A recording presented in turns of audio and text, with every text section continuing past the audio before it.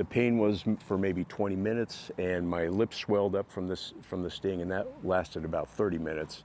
Guam Department of Agriculture fisheries biologist Brent Tibbetts recounts the time he was stung in the face by an Indo-Pacific Man o' war. A few years ago, we were doing surveys in Pago Bay, one of my colleagues and I, and it involved snorkeling in the water, and I had a tentacle get me across the face and across the mouth.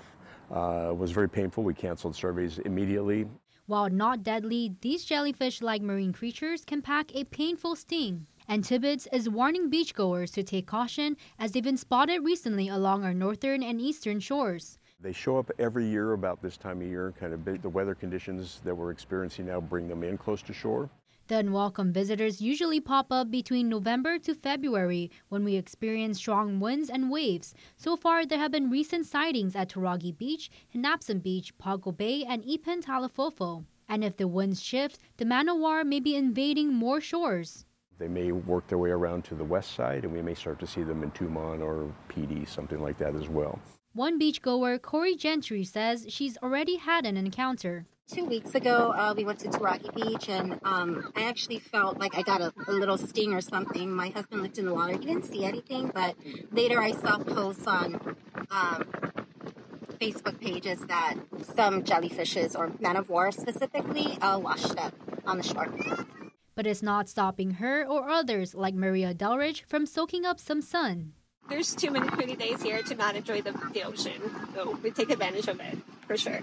While beachgoers should take caution, Tibbetts says it's important to know that they are not the more dangerous Portuguese man o' war.